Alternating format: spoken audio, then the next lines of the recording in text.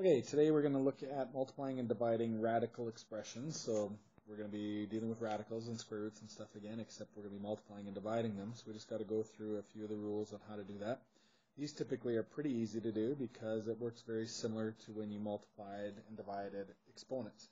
So let's go through a couple of review questions here first. So if we have two radicals, or two exponents being multiplied, remember we multiplied the front numbers. 4 times 3 gave us 12, and then we multiplied the x's, but when we have x squared times x cubed, remember the rule was to add the exponents.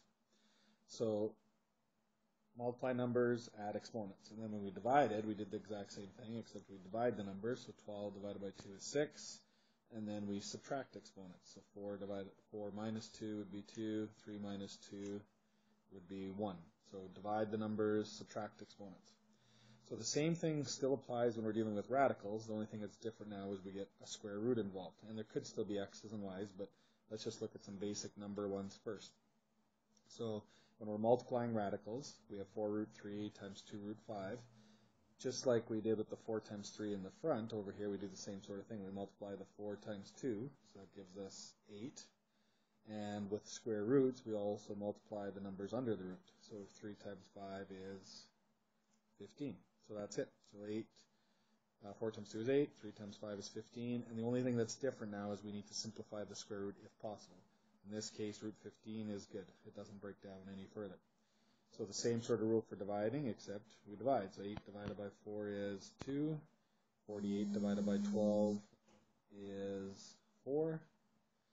And in this case, the root 4 we can simplify, right? Root 4 is just a regular 2. So 2 times 2 is 4. So that'll be the final answer for that one. So multiply the front numbers, multiply the root numbers, and simplify for dividing. Divide the front numbers, divide the root numbers, and then simplify as well if possible.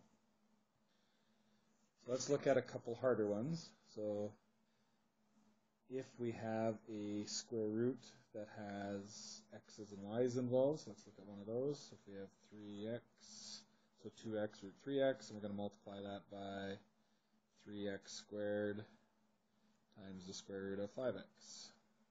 Okay, so do the same thing, multiply the front numbers. So in this case, we'd get 6x cubed. Multiply the square root number, so 3x times 5x would be 15x squared. And in this case, we can simplify it because the square root of x squared is a perfect root, and the 15 we can't do nothing with. And the square root of x squared, we'll just simplify it to an x. So we have 6x squared times x, which would be 6x cubed. Root 15 would be our final answer. Okay, so it works the same no matter whether there's x's or regular numbers and so on. One other example or a couple examples to be aware of is what happens if there's numbers missing. So if I have 2 root 5 times root 8, right, we have a number in front of the root 8 is missing. It doesn't have a number there. So remember, with any case like that, always just think of it as being a 1 if there's nothing there. So we'd have, in this case, we'd have 2 times 1, which is 2, 5 times 8, which is 40.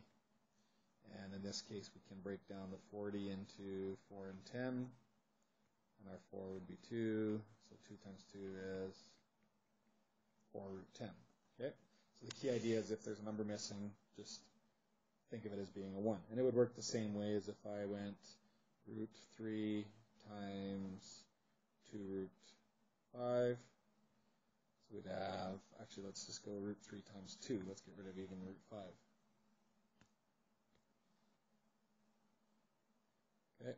And actually, let's even put a number in front. So if I had 3 root 3 times 2, so in this case, the 3 times 2 is 6, and we only have the one root, so same sort of idea. Think of it as being like a root 1. So you'd have 6 in front. Root 3 times root 1 would be root 3, and we're done. So your final answer would be 6 root 3. Okay, so it works pretty easy when you're multiplying and dividing. Just simply multiply the front numbers, multiply the roots, and divide. It works the same way. So let's try a couple harder ones. So sometimes, just like when we did multiplying before, you'd have brackets involved. So let's look at one where we have 2 cube root of 4. So cube root this time, but still the same rules apply. So let's suppose we have two things in brackets like this. Okay, so we need to multiply them the same way, except now we've got to multiply. We have to FOIL it out. We have to multiply both things. We have 2 times 6 is 12. 4 times 7 is 28. And then we need to do the same thing for the second one. So 2 times 2 is 4. So 2 times negative 2, so negative 4.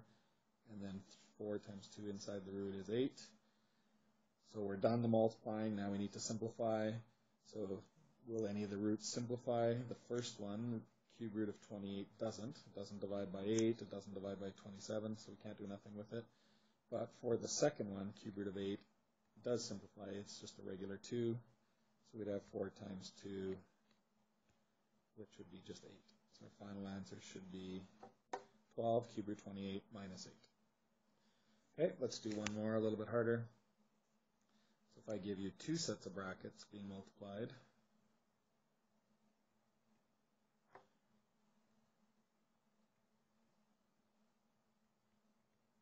something like that. So just remember, when you're multiplying these, you need to FOIL out all 4 combinations. So you got to multiply those 2, so that would be 5 times 2, which is 10. So we'd have 10 root 12. Then multiply the first and the last, so we'd get minus 20 root 4. Then we got to do the 3 root 3 times both of them, so that one would be 6 root 18. And then the last one would be minus 12 root 6.